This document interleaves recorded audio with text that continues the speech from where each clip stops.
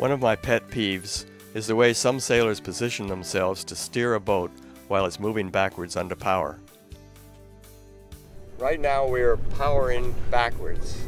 When you power backwards, steering is the reverse of steering forward. And I've seen a great number of people stand behind the wheel and steer as if the stern was the bow. That means you can't see the bow and what the bow is doing. So if you turn the stern hard in one direction, the bow is going to swing in the other direction and you're not going to see what happens. So I think the best way of doing this is straddling the wheel, putting your arm on top of the wheel, and when you want the stern to go away from you, you push the wheel away from you. When you want the stern to come towards you, you pull the wheel towards you. Right now we are steering straight backwards, and you can see the bow is steady on the shoreline there.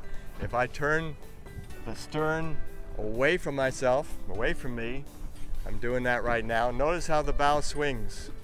The stern is swinging, and if you're just watching the stern, you could be hitting something with the bow. That's the reason straddling the wheel is so much better than just steering backwards by standing behind the wheel.